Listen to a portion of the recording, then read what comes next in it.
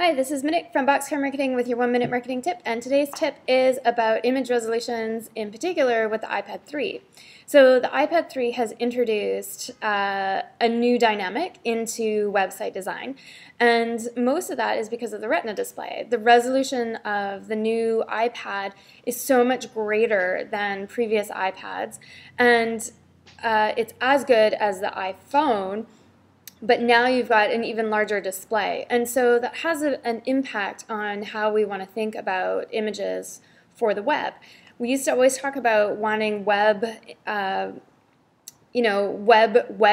versus print ready images, or web resolution, so a lower resolution image, because these had a big effect on page load time.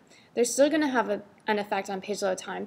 But if you have any type of e-commerce site, or if you're, say, a book publisher with lots of covers on your site, each of those product pages, that image now at a typical web resolution is going to look really jagged and terrible on the iPad 3. And by really bad and terrible, I mean a little bit fuzzy and possibly jagged, depending on how you've saved those images.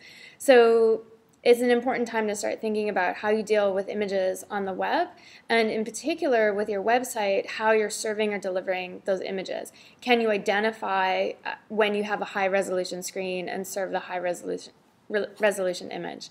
So there are lots of things to be thinking about here in terms of page load time, in terms of code on your site, where those images are housed, when and if they are displayed. And so I'm looking to my friends at Mobify.com in order to give me some guiding practices there. But again, the important thing is to start thinking about how your brand is represented online and what that means now in the age of iPad 3 and higher resolution screens. So there are a lot of things that are going to get even more complicated. Lucky us!